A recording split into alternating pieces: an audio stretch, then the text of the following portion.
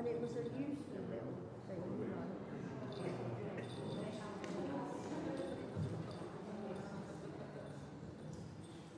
I've sung in Yalva Hall. Oh, have you? Yeah. That's not again.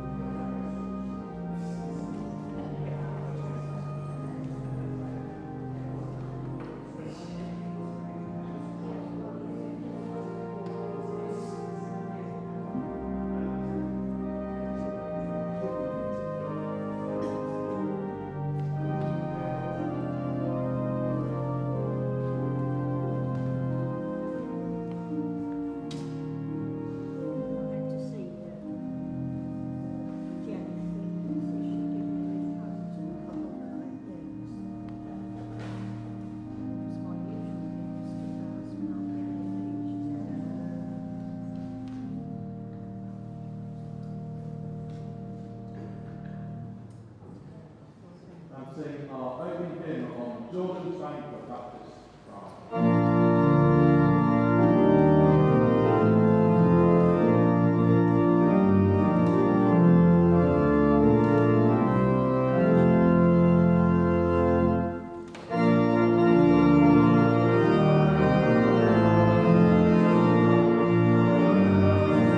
Thank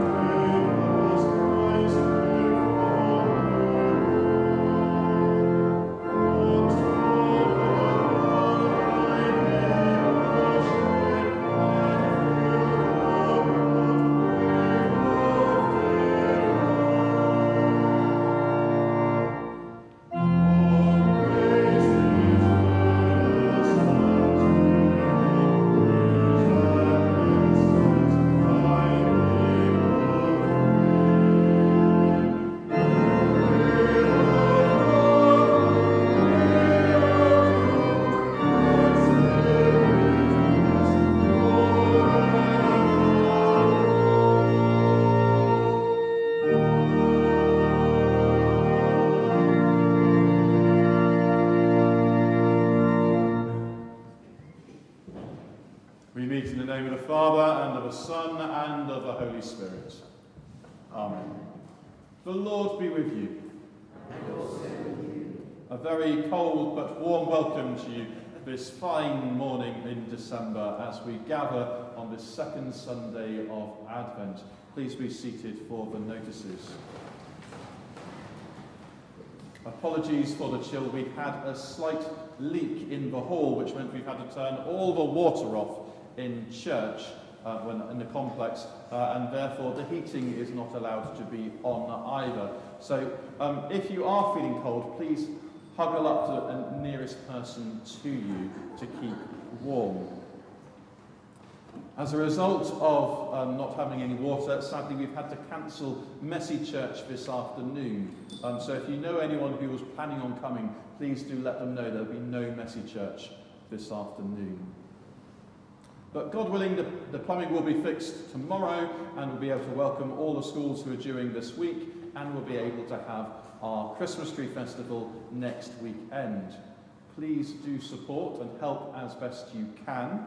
And if anyone is able to help put the trestle tables out and get some Christmas tree stands down from the loft after Mass, please see me and we'll get you to do what is required. Next Sunday evening, we have our parish festival of Nine Lessons and Carols, which is always spectacular. So I do encourage you to come along to the Nine Lessons and Carols next Sunday evening at 6:30. Before that, on the Saturday, we'll do carol singing outside as part of the Christmas tree festival. And if you've got thermals, it's normally a good idea to wear them out there whilst you're singing, because it's pretty chilly. But it's a lovely community spirit. If you would like to come to the Christingle services, don't forget you need tickets from our website to come to the Christingle services, partly so we know how many are coming, but partly so you don't have to spend ages queuing outside to come and join those very popular services. No other Christmas services are being ticketed this year. And if you'd like to be part of the Hemel Rotary Santa Sleigh in Boxmoor on the 19th of December, please speak to Noel or Alan Munford after the service for further information. We have our Advent wreath, but it's not yet lit. Can I have some volunteers? How about those? No, you don't want to play with fire? How about Rebecca? Do you want to light a candle? And no, behind you. Young man. The young man behind you.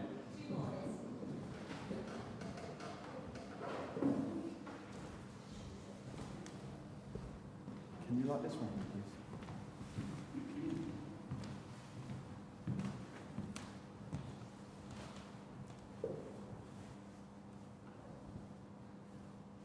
Thank you. Can one of you light that one, please? And the other can blow the taper out.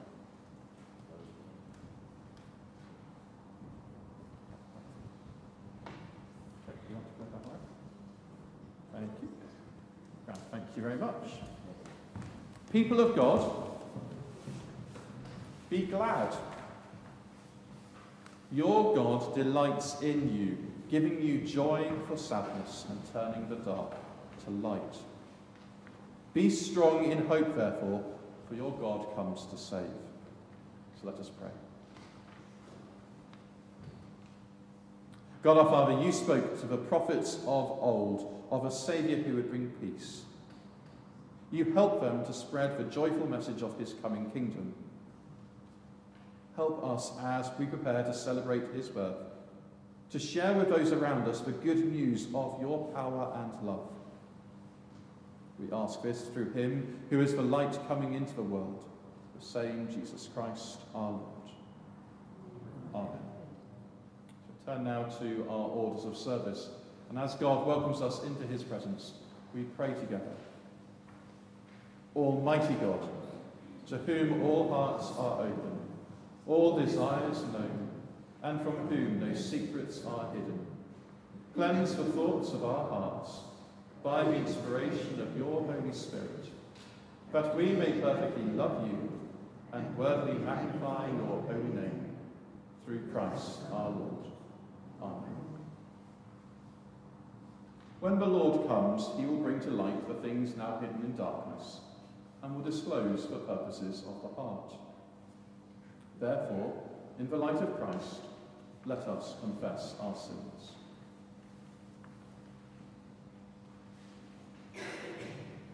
Most merciful God, Father of our Lord Jesus Christ, we confess that we have sinned in thought, word, and deed. We have not loved you with our whole heart. We have not loved our neighbours as ourselves. In your mercy, forgive what we have been. Help us to amend what we are, and direct what we shall be, that we may do justly, love mercy, and walk humbly with you, our God. Amen. Almighty God, who forgives all who truly repent, have mercy upon you. Pardon and deliver you from all your sins. Confirm and strengthen you in all goodness, and keep you in life eternal. Through Jesus Christ our Lord. Amen.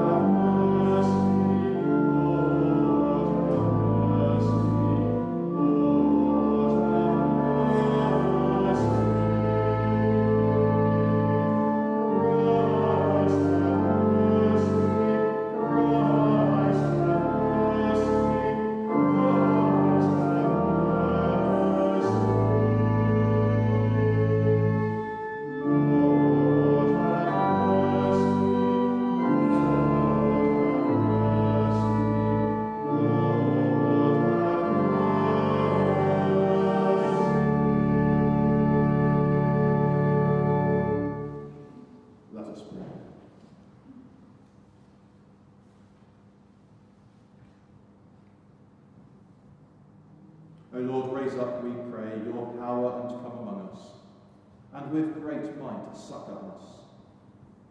That whereas through our sins and wickedness we are grievously hindered in running the race that is set before us, your bountiful grace and mercy may speedily help and deliver us. Through Jesus Christ, your Son, our Lord, to whom with you and the Holy Spirit be honour and glory, now and forever. Amen. We hear God's word.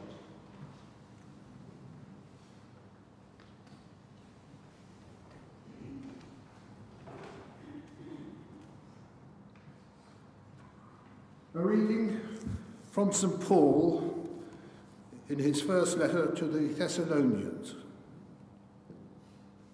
Concerning the times and seasons, brothers and sisters, you do not need to have anything written to you, for you yourselves know very well that the day of the Lord will come like a thief in the night. When they say there is peace and security, then sudden destruction will come down upon them, as labour pains come upon a pregnant woman, and there will be no escape. But you, beloved, are not in darkness, for that day to surprise you like a thief, for you are all children of light and children of the day. We are not of the night or of darkness. So then, let us not fall asleep as others do. Let us keep awake and be sober. For those who sleep, sleep at night, and for those who are drunk, get drunk at night. But since we belong to the day, let us be sober, and put on the breastplate of faith and love, and for a helmet, in the hope of salvation. For God has destined us not for wrath, but for obtaining salvation through our Lord Jesus Christ, who died for us, so that whether we are awake or asleep, we may live with him. Therefore, encourage one another, and build up each other, as indeed you are doing. This is the word of the Lord. Thanks be to God.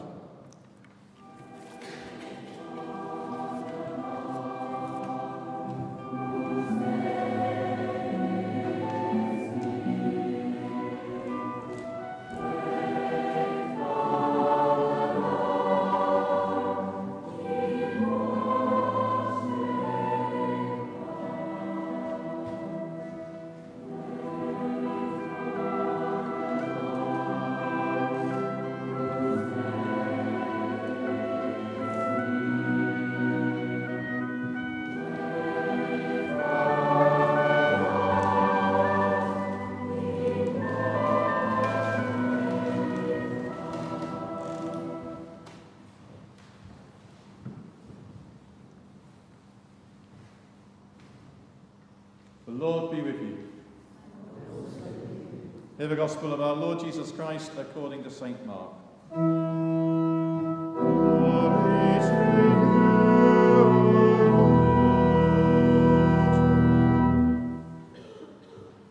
the beginning of the good news of Jesus Christ, the Son of God. As it is written in the prophet Isaiah, "See, I am sending my messenger ahead of you, who will prepare your way. The voice of one crying out into the wilderness, prepare the way of the Lord, make his path straight."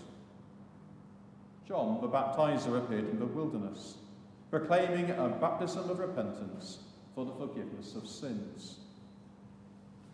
And the people from the whole Judean countryside and all the people of Jerusalem were going out to him and were baptized by him in the river Jordan, confessing their sins. Now John was clothed with camel's hair, with a leather belt around his waist, and he ate locusts and wild honey. He proclaimed, "The one who is more powerful than I is coming after me. I am not worthy to stoop down and untie the thong of his sandals. I have baptized you with water, but he will baptize you with the Holy Spirit." This is the gospel of the Lord.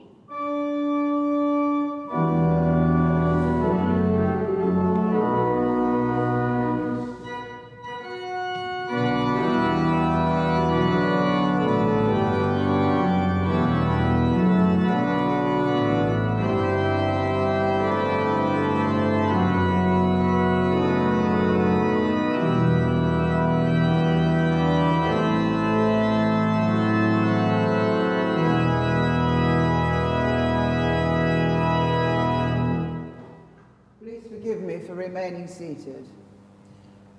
May I speak, and may we all hear, in the name of the living God, Father, Son, and Holy Spirit. Amen. Can you all hear me? Yes? Great. Well, let's face it. The news from around the world right now is dire. So dire that many people are just blotting it out and rushing around like headless chickens, trying to make Christmas the best they can for their families, in spite of the cost of living crisis. The last 2 weeks of Advent and Christmas itself, we are told, make for one of the most emotionally highly charged periods of time in the whole year. But into this hectic atmosphere, the opening verses of Mark's Gospel that we've just heard should come like a dash of clean, cold water on the face and a breath of clean, cold air into the lungs. I nearly started this sermon in the same way as Mike did at the All-Age Eucharist last week. Do you remember what he shouted? "Wakey, wakey!" And the organist responded with the Billy Cotton banjo tune. Those of us who are old enough to remember enjoyed that. Well, wakey, wakey today. I didn't see many people looking excited as the Gospel was read. Have we heard it so many times before that it's become a bit too familiar? Have we got so much on our minds that we might even have switched off for a minute? Surely not us. But wakey, wakey, says Mark, hear my opening words again. Just hear them again.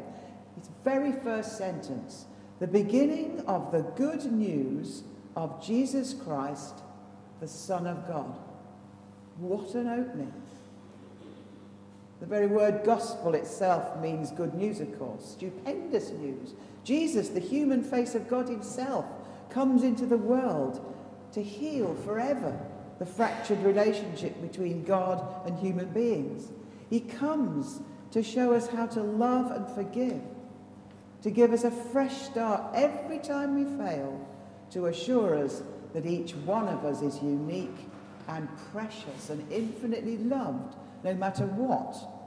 And finally, to top it all off, to assure us that death is not the end.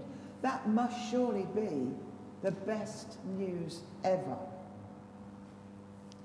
As Mark's gospel rushes along at breakneck speed with healings, teachings and happenings, often prefaced by the word immediately, we soon come to see that Jesus is not at all how the people of his day expected the longed-for Messiah to be.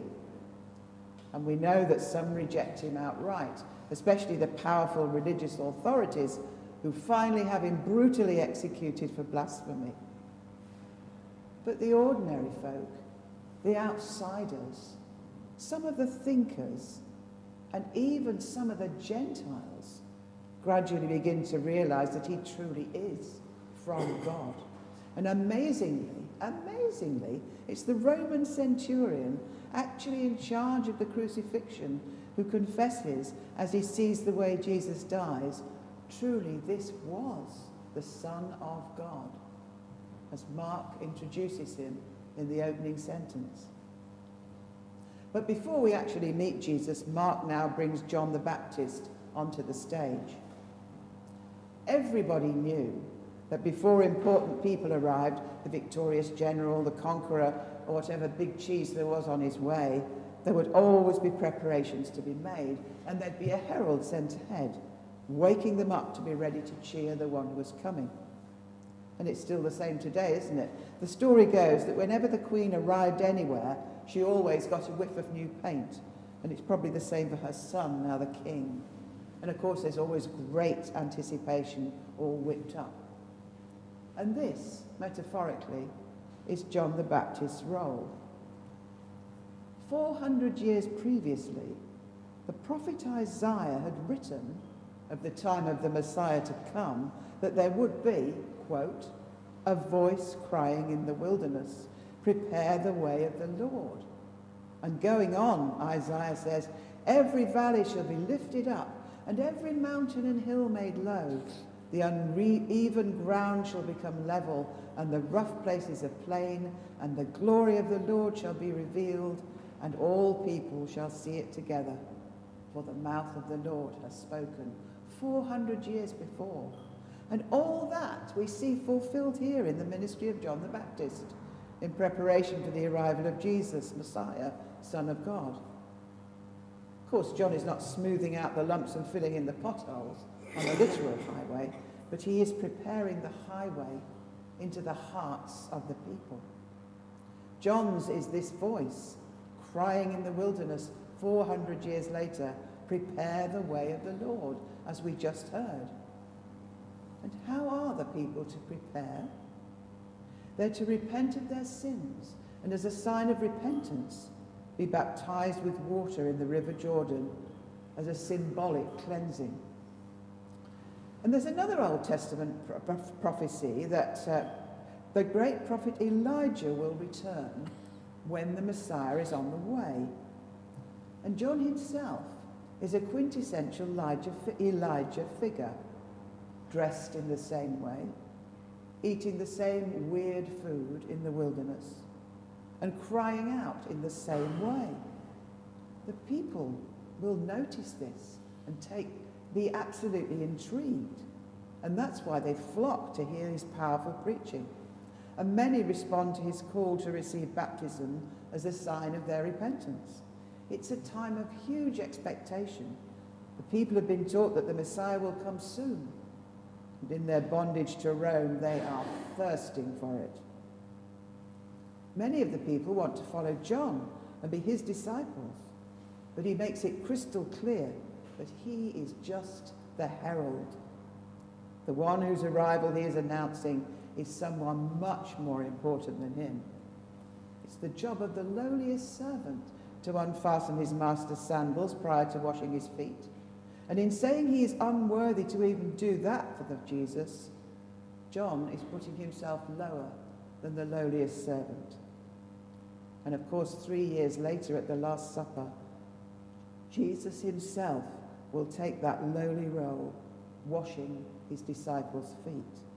Everything is topsy-turvy in the kingdom of God, and most especially the human life on earth of the King himself. Do you know that piece called One Solitary Life? It sums it up so well, and here it is. He was born in an obscure village, the child of a peasant woman. He grew up in another obscure village where he worked in a carpenter's shop until he was 30. He never wrote a book. He never held an office. He never went to college. He never visited a big city. He never travelled more than 200 miles from the place where he was born. He did none of the things usually associated with greatness. He had no credentials but himself. He was only 33. His friends ran away. One of them denied him. He was turned over to his enemies and went through the mockery of a trial. He was nailed to a cross between two thieves. While dying, his executioners gambled for his clothing, the only property he had on earth. When he was dead, he was laid in a borrowed grave through the pity of a friend. 20 centuries have come and gone, and today, Jesus is the central figure of the human race and the leader of mankind's progress. All the armies that ever marched, all the navies that ever sailed, all the parliaments that ever sat, all the kings that ever reigned put together have not affected the life of humankind on earth so much as that one solitary life. 2,000 years later, here we all are, getting ready once again with millions of others around the world to celebrate his birth. Isn't that amazing? In a week's time, we'll be holding our popular service of lessons and carols, and the week after there'll be Christingles, carols by candlelight, and midnight mass. And crowds, many of whom only come at Christmas, will come to hear the beautiful story of the baby in the manger, the shepherds, the angels, and the mysterious astrologers following a star. They'll come to be moved by the candlelight and the lovely music. And there's nothing wrong with all of that. It's a vital way into the heart, and we must welcome them warmly. But today, Mark challenges us to think further. Mark gives no stories of the birth or childhood of Jesus. He simply plunges straight in to introducing us to Jesus as the Son of God, the fulfillment of the Old Testament prophecies of long ago of God's promise to send the Saviour. Might we find some time, however brief, amidst all our preparations, to turn and give God our full attention, to thank him for his tremendous gift of himself in Jesus, to ask his help to truly prepare and open our hearts to his generous love once again this Christmas. Because yes, whatever the dire state of the world or anything else that may be troubling us personally, we will still be celebrating the very best news ever. In Mark's opening words, the good news of Jesus Christ, the Son of God. Amen.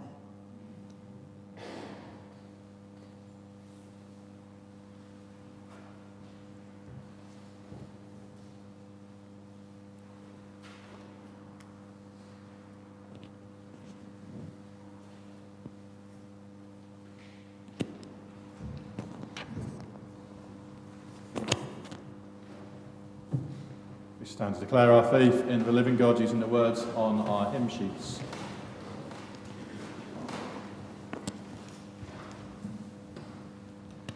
We believe in God the Father, from whom every family in heaven and on earth is named.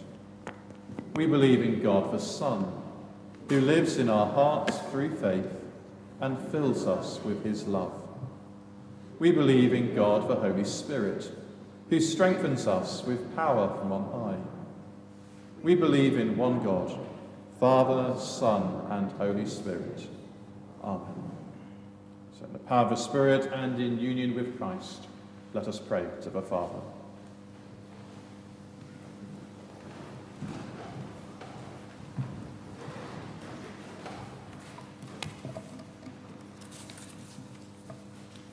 Our God is always ready to hear our prayers. Let us be still and pray to him now. Father, may this season of Advent renew our hope and faith in you. May our hope be strong in the face of all that makes for despair, fear and unbelief, the cruelties that people inflict on one another. In the words of this carol, yet with the woes of sin and strife, the world has suffered long. Beneath the angel's strain have rolled 2,000 years of wrong. And man at war with man hears not the love song which they bring. Oh, hush the noise, ye men of strife, and hear the angels sing. For lo, the days are hastening on by prophet bards foretold, when with the ever-circling years comes round the age of gold, when peace shall over all the earth its ancient splendours fling, and the whole world give back the song which now the angels sing. We pray that the men of strife listen. Lord, in your mercy, hear our prayer. May our trust grow stronger, Father, as we celebrate the coming of God, born as a baby in Bethlehem. Lord, in your mercy, hear our prayer. We pray for those we see and talk to every day of the week, for those we often argue with or misunderstand, for those who brighten our lives and make us smile, for a greater thankfulness and appreciation of those we normally take for granted. Lord, in your mercy, hear our prayer. We pray for those who will be visiting the church this week, those who come for silent prayer, those taking part in and attending carol concerts, and for those setting up and visiting the Christmas Tree Festival. Lord, in your mercy, hear our prayer. We pray for those on our newsletter who are sick or have continuing needs, for those who feel isolated and alone, for the ill, the frail, the stressed, and the bitter. Lord, in your mercy, hear our prayer. We pray for the dying and those who have died. Sheetha Henderson, Victor Porter, Mark Jefferson, and Beryl Webb. And may those who grieve be comforted. Merciful Father, accept these prayers for the sake of your Son, our Saviour, Jesus Christ. Amen.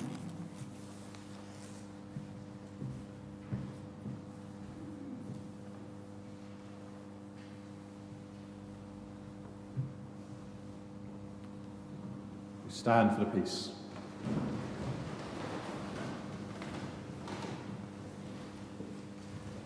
In the tender mercy of our God, the day spring from on high shall break upon us, to give light to those who dwell in darkness and the shadow of death, and to guide our feet into the way of peace. The peace of the Lord be always with you. And also with you. Let us wave to one another a sign of Christ's peace.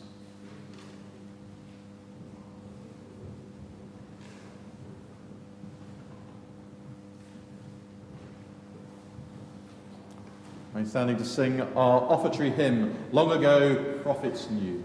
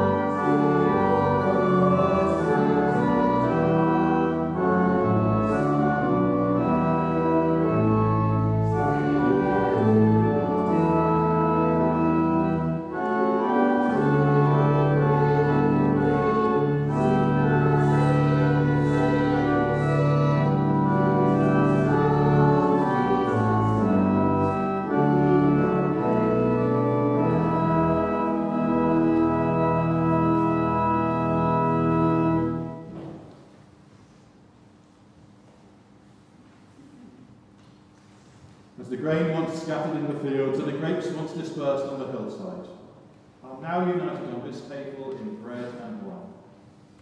So, Lord, may your whole church soon be gathered together from the corners of the earth into your kingdom. Amen. The Lord is here. His Spirit is with us. Lift up your hearts. We lift them to the Lord. Let us give thanks to the Lord our God. It is right to give thanks and praise.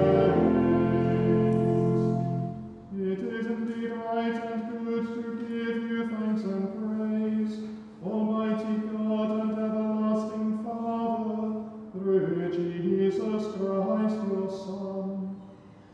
For when he humbled himself to come among us in human flesh, he fulfilled the plan you formed before the foundation of the world, to open for us the way of salvation. Confident that your promise will be fulfilled, we now watch for the day when Christ our Lord will come again in glory. And so we join our voices with angels and archangels, and with all the company of heaven, to proclaim the glory of your name, forever praising you and singing.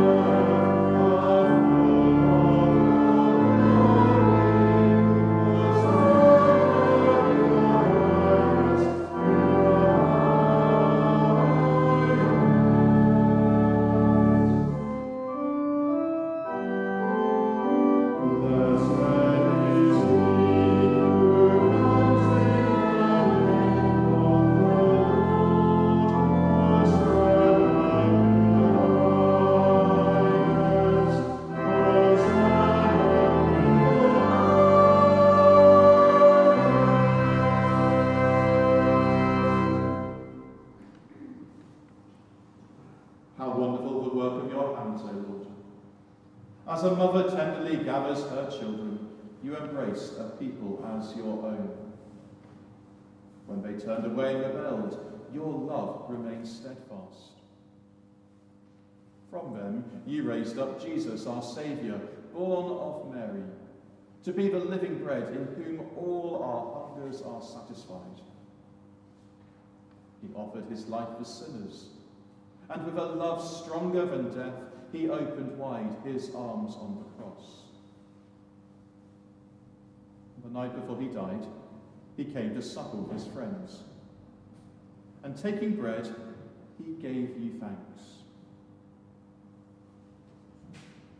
He broke it and gave it to them, saying, "Take, eat. This is my body, which is given for you. Do this in remembrance of me."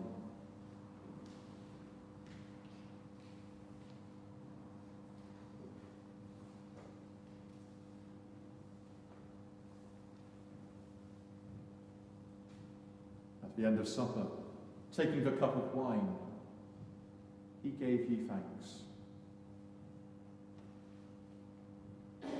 and said, "Drink this, all of you.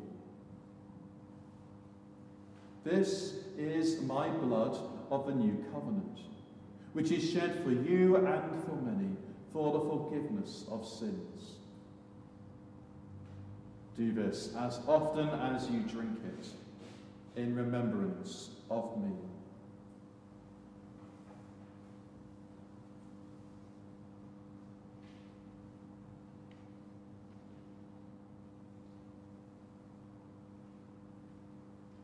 Christ is the bread of life. When we eat this bread and drink this cup, we proclaim your death, Lord Jesus, until you come in glory. Father, we plead with confidence his sacrifice made once for all upon the cross. We remember his dying and rising in glory, and we rejoice that he intercedes for us at your right hand. Pour out your Holy Spirit as we bring before you these gifts of your creation. May they be for us the body and blood of your dear Son.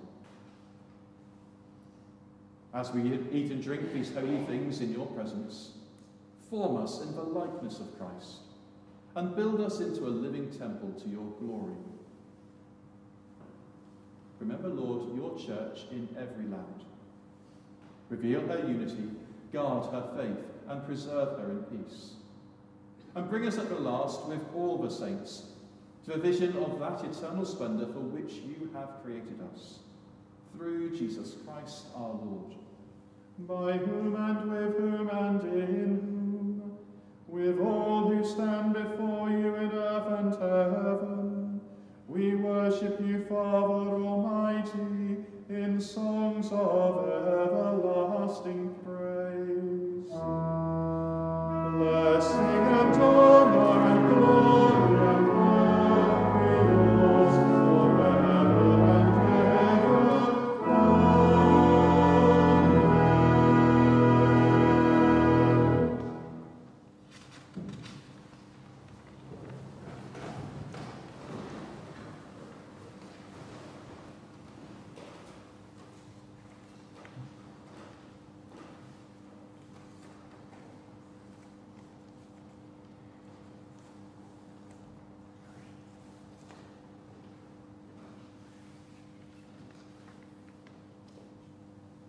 As our Saviour has taught us, so we are bold to pray. Our Father in heaven, hallowed be your name. Your kingdom come, your will be done on earth as in heaven. Give us today our daily bread. Forgive us our sins, as we forgive those who sin against us. Lead us not into temptation, but deliver us from evil. The kingdom, the power, and the glory are yours, now and forever. Amen. We break this bread to share in the body of Christ. Though we are many, we are one body, because we all share in one bread. Jesus is the Lamb of God who takes away the sin of the world. Blessed are those who are called to his supper. Lord, I am not worthy to receive you, but only say the word, and I shall be healed.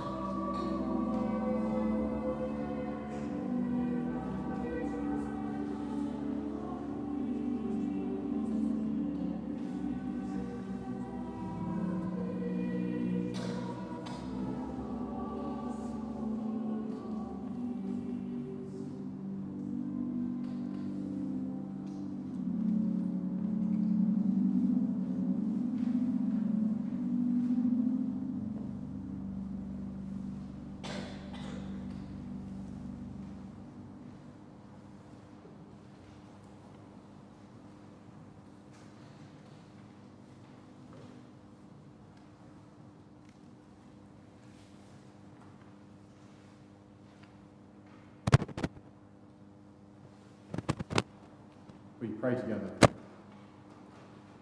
Father of all, we give you thanks and praise, but when we were still far off, you met us in your Son and brought us home. Dying and living, he declared your love, gave us grace, and opened the gate of glory. May we who share Christ's body live his risen life. We who drink his cup bring life to others. We whom the Spirit lights give light to the world. Keep us firm in the hope you have set before us, so we and all your children shall be free, and the whole earth live to praise your name. Through Christ our Lord. Amen. Christ, the Son of righteousness, shine upon you, scatter the darkness from before your path, and make you ready to meet him when he comes in glory. And the blessing of God Almighty, the Father, the Son, and the Holy Spirit be upon you and remain with you always. Amen. Stand to sing our final hymn, Hark, a herald voice is calling.